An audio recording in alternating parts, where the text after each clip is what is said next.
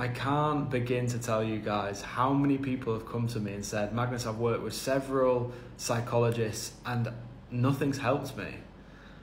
And this person here responded to someone saying, any tips on anxiety? And this individual put, go to a psychologist who has years of experience and education.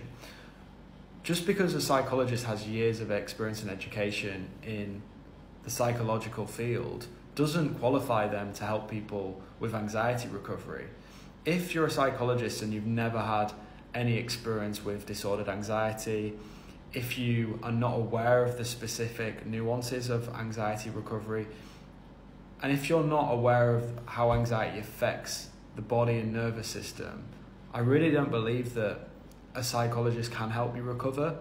That's not to say that there isn't psychologists out there who can help people with anxiety. Like I said, if they've had experience and they have like a breadth of knowledge in the field of anxiety recovery, then of course.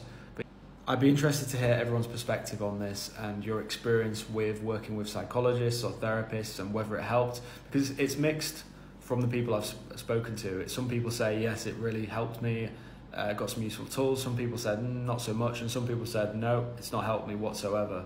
And a lot of people who end up working with me have been through numerous therapists, and they always say that this is what I needed. So yeah, I'd be interested to hear your perspective on this, and yeah, looking forward to hear.